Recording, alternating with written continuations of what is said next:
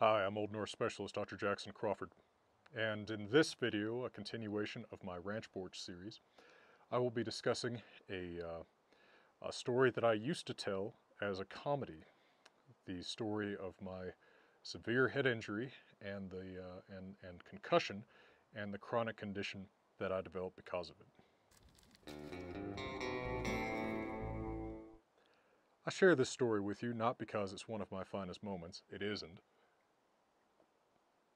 It is at least not the story of a coward, perhaps, but it is not something I boast about. In fact, the fight itself, which was pretty stupid, is a story that for the past, it is 12 years now that I've been teaching independently at American universities. So for the past 12 years, I've been telling it to class after class, semester after semester, because you know, I teach huge classes that count for general education credits, and so there's always some students that inevitably are going to hate you. And I figured that, especially around exam time, some of those students need a little bit of catharsis by hearing a story about me getting the tar beaten out of me, something that they can't do for social, if not physical reasons. So I'll preface this by saying that as a teenager, I had absorbed generations of stories about my very combative family. Every generation of my family, on my father's and my mother's side, has consisted of men who were in many fights. I often enjoyed these stories. And these stories, by the way, you only have to go back 2 generations before they're gunfights, right? I mean, my great-grandfather, Crawford, was an old-time sheriff who was shot by an outlaw. I mean, this is the heritage that I soaked up, and frankly, that fed into, you know, I hate to use the word fantasy so soon after mentioning the murder of my direct ancestor, but certainly if I didn't fantasize about being murdered, I fantasized about the shootout with outlaws, right?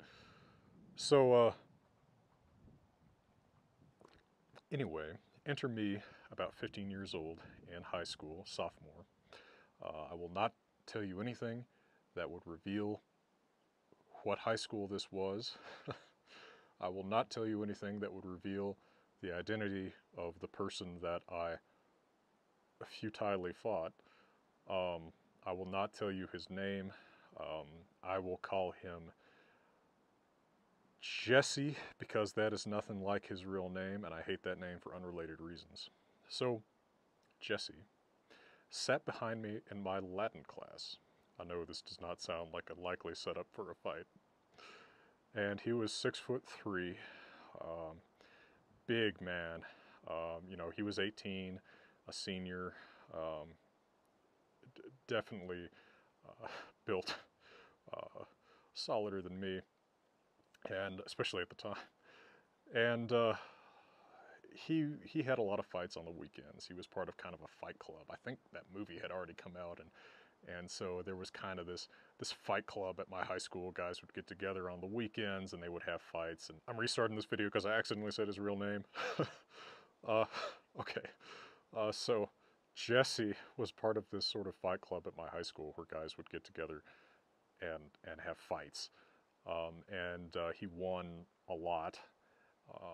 And so he was bragging this one Monday, I think, and you'll see in a few minutes why I'm a little bit unclear about some of this. I believe that this was in November of 2000. Most of the data that I have, actually, because nobody remembers this, I mean, I don't remember the fight, right? But in nobody else's life was this as significant a moment as it was in mine. So by the time that I realized what a significant moment this was, and not just a story to tell,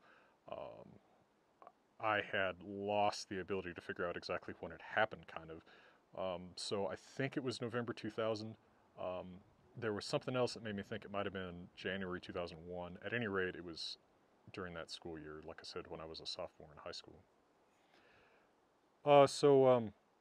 Anyway, Jesse's coming into class this morning, sitting down right behind me because it's his assigned seat, And, you know, I didn't have anything to do with the guy. Not that he picked on me or anything either, right? But he sits down, he's bragging about beating this guy over the weekend, and he says something to the effect of, you know, now I am definitely the best fighter in the school. Well, at the time, just like now, I had a somewhat wry, ironic, tongue-in-cheek sense of humor. People often have a hard time telling what I'm joking, especially if they don't know me well. So I turned to him, and the whole class, you know, a lot of people in the class do know my sense of humor, but Jesse doesn't. So I say, you know what, Jesse? I think I'm the best fighter in the school. All right. He does not realize I'm joking, and he says, seriously, dog? I mean, several other people laughed. And so at this point I thought, oh no, right, my honor's on the line. So I said, yeah, sure, I'll fight you. And he said, you know, all right, let's do this a week from Tuesday at, hold on, let me make up a name for this park that I can sort of remember. Let's call it Pine Park. Okay, at Pine Park. All right.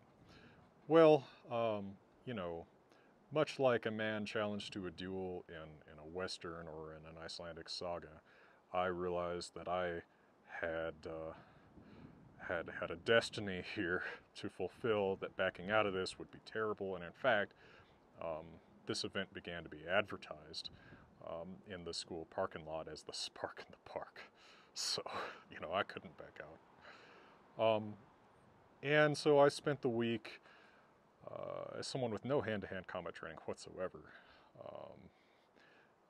you know, um, punching bags and stuff like that in friends' basements. Um, but I knew I was going to lose this fight. Although there was also a part of me, right,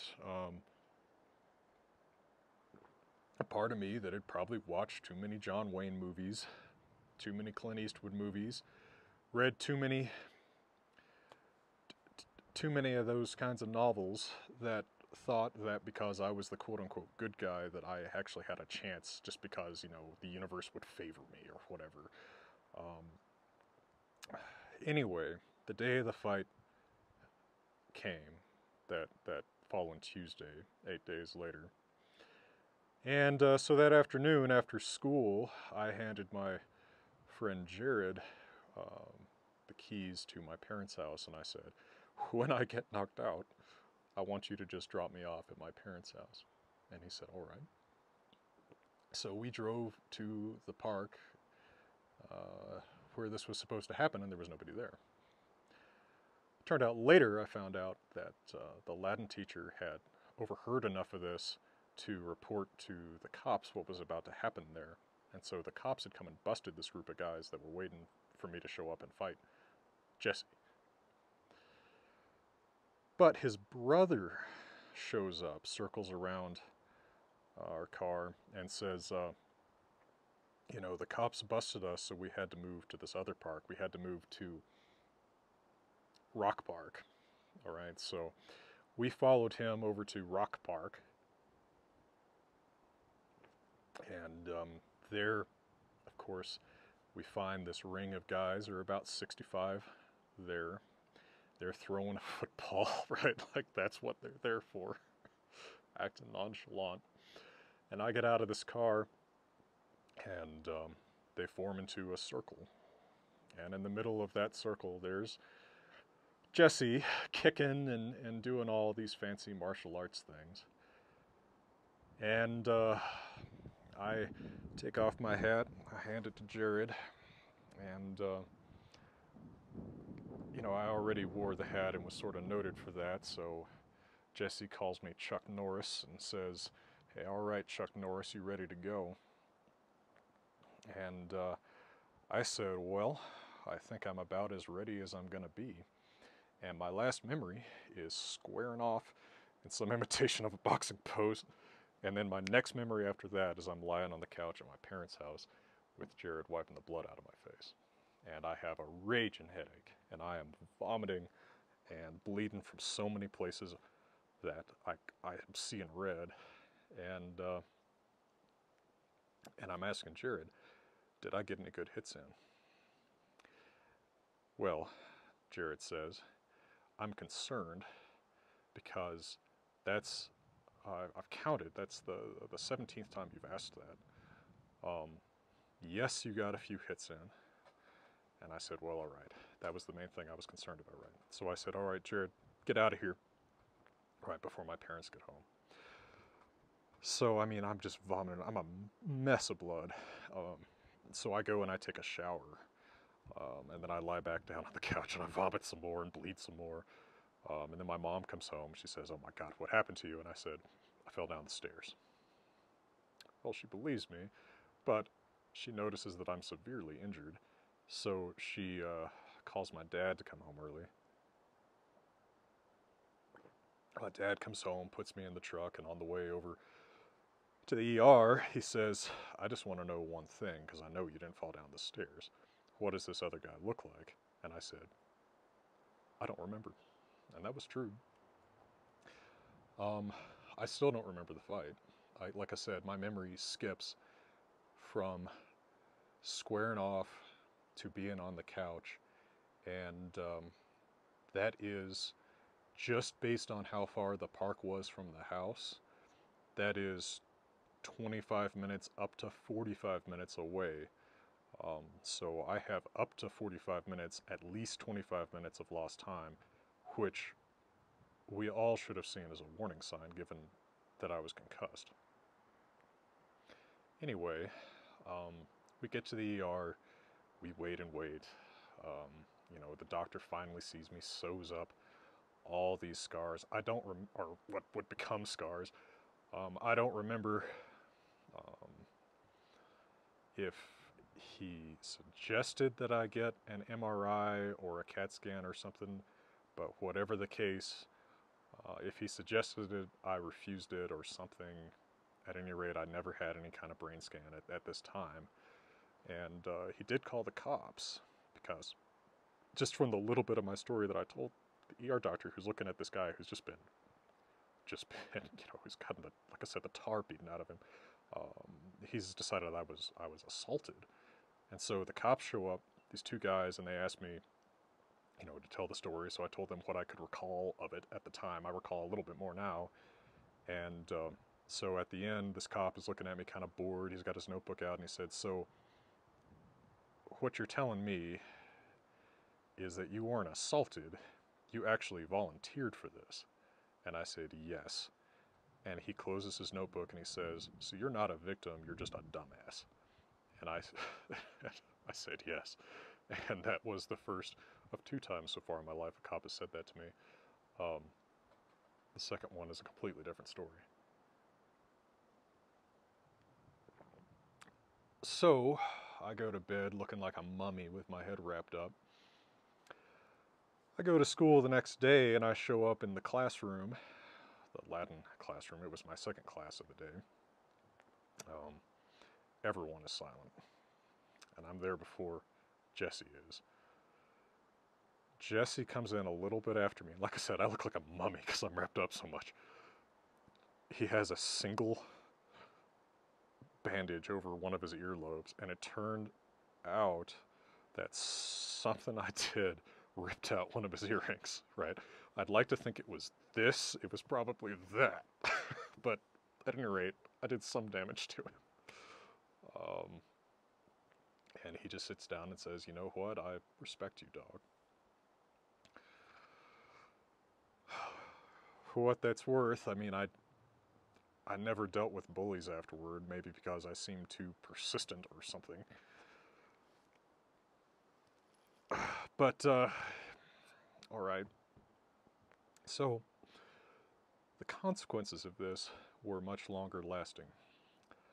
I had no idea until 2016 what this had done to me permanently in terms of actual lasting damage.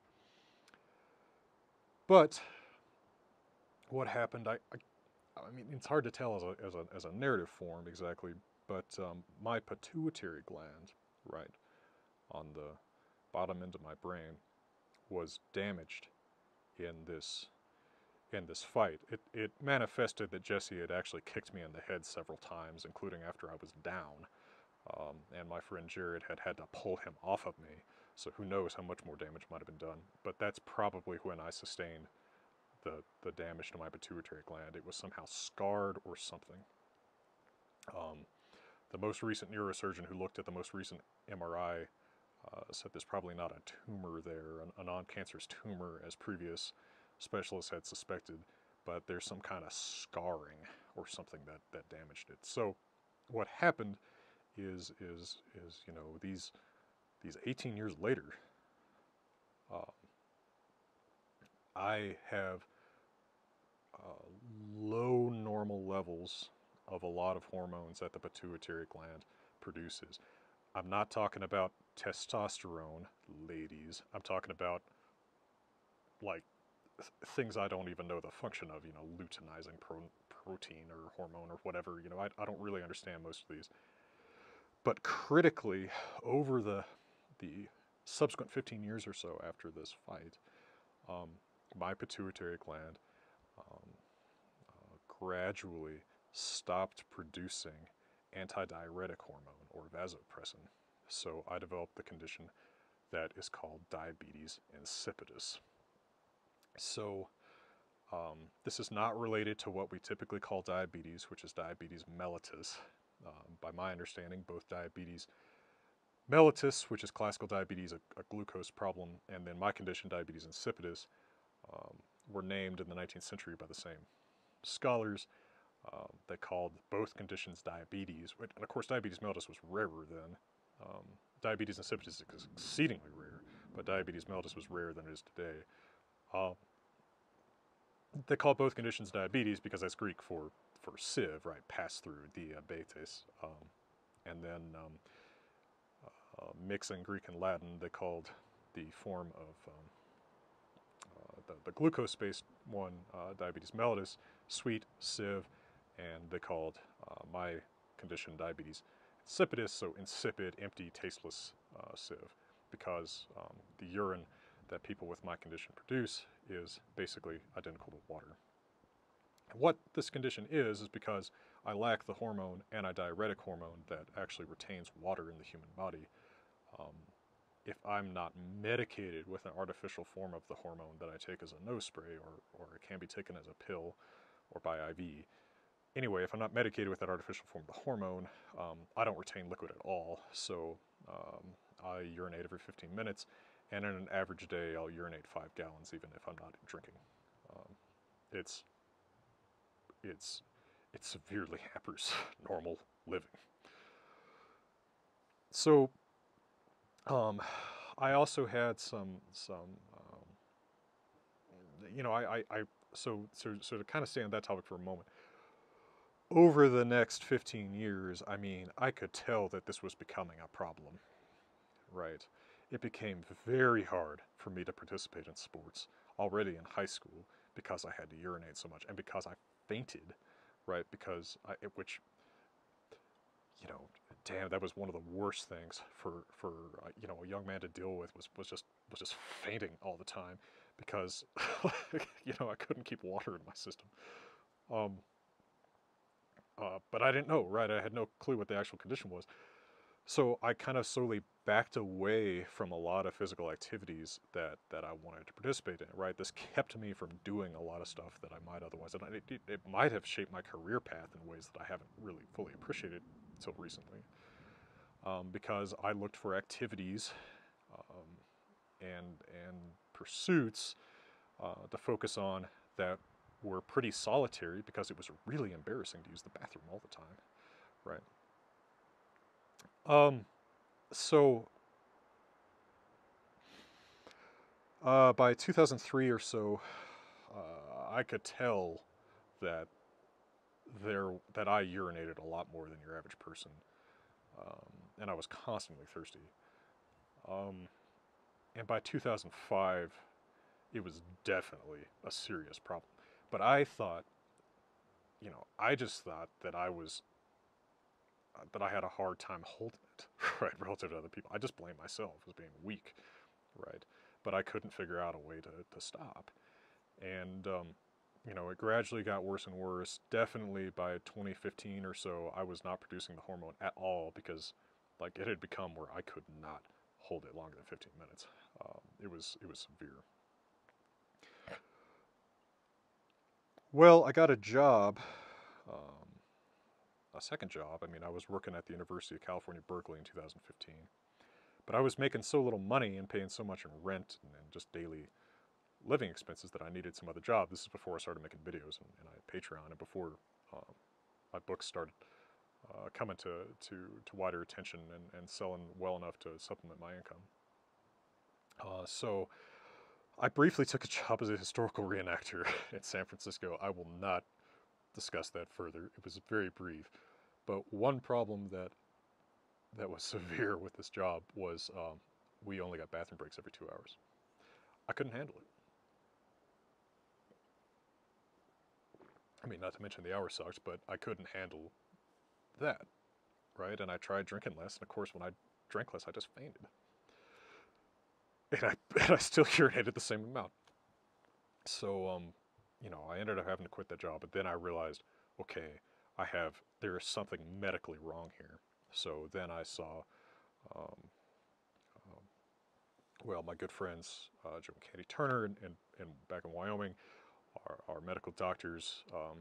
They gave me they did some blood work, which revealed that I had this condition, diabetes insipidus. So I saw an endocrinologist in San Francisco who confirmed the diagnosis and began prescribing me vasopressin, the artificial form of the hormone, which allowed me to sleep through the night for the first time in more than a decade.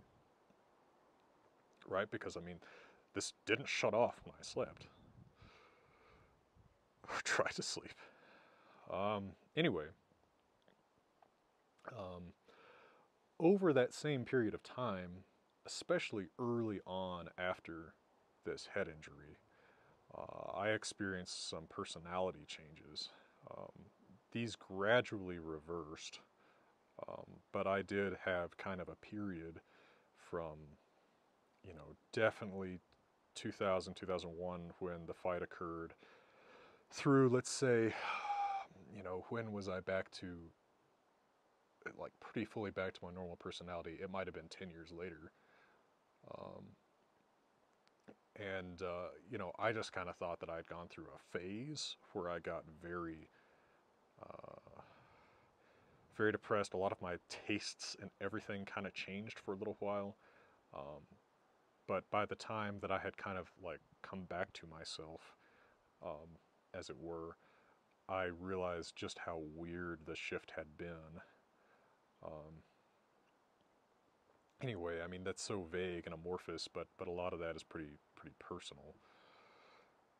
And has affected my life in other ways, right? Because as I've kind of, like, come back to what genuinely feels like my like original real personality, you know, decisions that I made during a period when I was kind of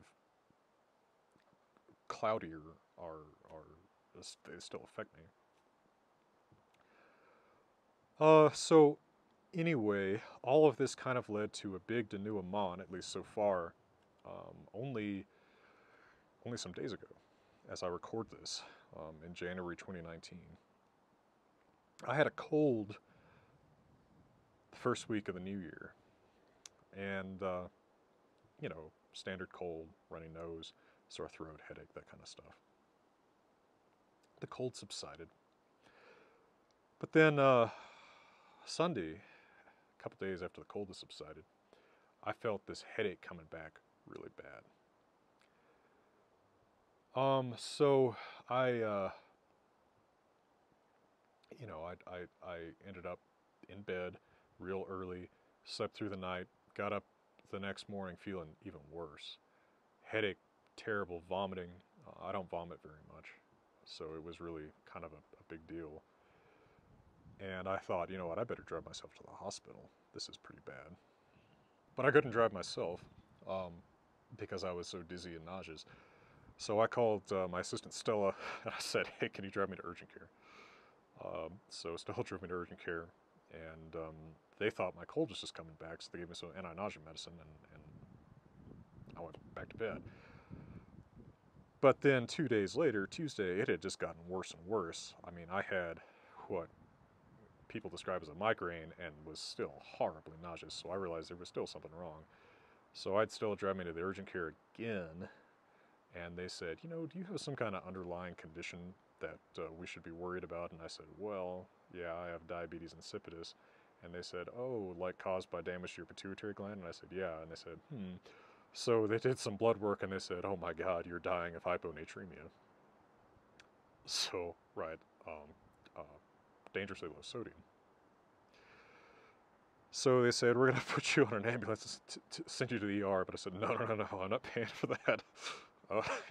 Even with insurance, I'm not paying for that ambulance ride. Stella drove me to the ER. So went to the ER. Of course, I walk up to the nurse at the front desk. It's like, what's your problem? Like, well, a headache and I'm nauseous. It's like, right. She's clearly bored. She said, is this some kind of underlying condition that makes this serious? I said, yeah, I have central diabetes insipidus. She said, oh. So they have, suddenly I'm on a hospital bed with tubes running out of all parts of me. My right arm is still only just coming back from being shaved like a poodle, where they had all these attachments in me.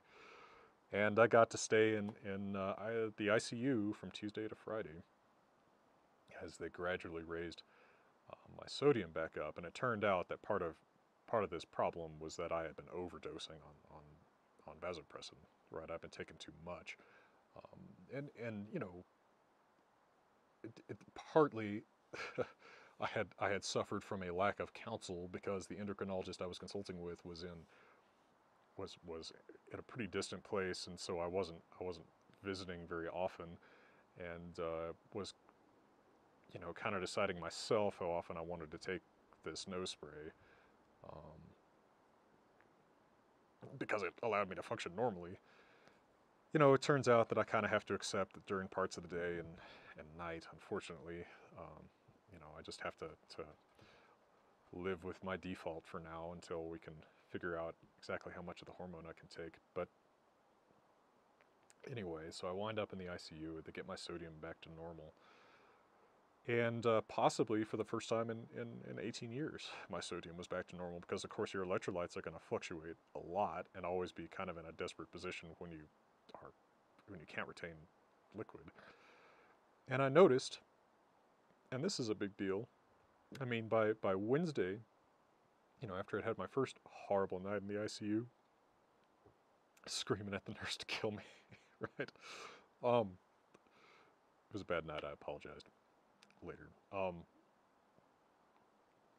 noticed that not just my headache from my brain swelling from hyponatremia that put me in the hospital was gone, but this background headache that I've been living with for so long was gone, and it's never come back since I was in the ICU. I feel clear-headed. I feel smarter in a dumb way. That sounds wrong, but it's a dumb. It sounds like a dumb thing to say, but I genuinely feel smarter. And the nephrologist that I spoke with at the ICU said, "Well, this may be the first time you've had normal sodium levels since you were in high school. So maybe you've just been living with this persistent headache that became just background noise to you for all these years." So that's interesting, and certainly I welcome the clear-headed feeling that I've had since then. For those who might worry about my well-being, I now have a general practice doctor very familiar with this condition. I have an endocrinologist and a nephrologist that are all close by, and we're now doing monthly checkups on my blood work to make sure that my electrolytes don't hit dangerous levels again. So I'm fine, and going forward I should be fine. And I accomplished a fair amount in my life, I guess, while I was just fighting through a persistent headache and through all of this. So maybe going forward with this better managed and with that persistent forever headache gone, maybe I can do more. We'll see. I certainly feel better. But if there's a moral to this story, and I think there kind of is, take a concussion seriously. Right? Don't just wave it off when you're offered a brain scan. Insist on a brain scan if you get a concussion. You need to make sure that you don't deal with what I dealt with for almost 2 decades without any sort of medical help, because it can screw things up. I mean, I've always been pretty persistent, pretty tenacious, I think, and so I've been able to sort of fight through this. But I wouldn't ask someone else to have to fight through it. Well, that is my head injury story. May you profit from it, and if you have the schadenfreude of some of my students, or surely some of my other haters, perhaps you've enjoyed the story of me getting the tar beaten out of me. Who knows? But for now, as usual, from beautiful Colorado, I'm wishing you all the best.